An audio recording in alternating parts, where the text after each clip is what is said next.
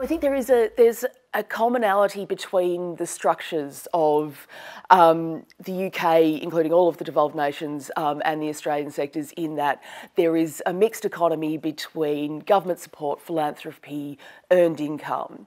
And that means that at a really basic level, we're all speaking the same language. We all understand that if you're going to make a project happen, you're probably tapping into different sources. The UK still funds a higher proportion from government support, and I would say as a result of that, philanthropy is a little bit more fledgling here, although we have some brilliant trusts and foundations and incredibly fantastic individual donors.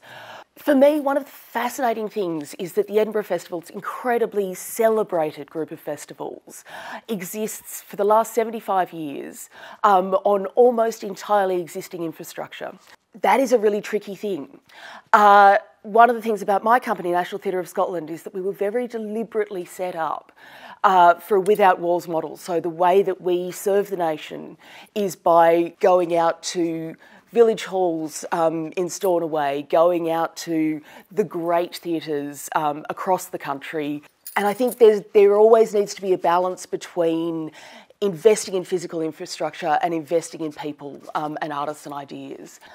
I think putting artists' organisations together to start having the conversation, not knowing where they might wind up, is really exciting. And I think one of the things that I've seen here is that it's like when you have a residency program, and often it's not the intendant residencies that happen that create the new work. It's the conversation across the dining table that two people who've been in this building start having that turns into a production or a new initiative in 5 years' time.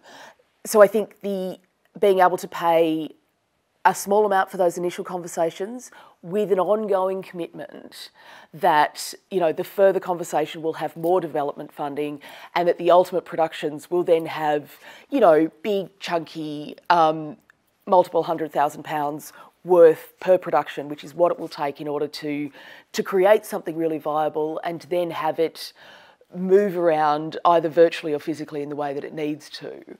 But funding each stage, I think, is incredibly important because, as Tony Burke beautifully said earlier on today, arts workers are workers. Audacious advice to the various ministers is think big, is invest in artists. It's really that simple.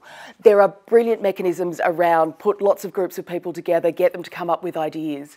But the bottom line that we need is investment in the arts. It's a relatively small number when you compare us to just about anything else.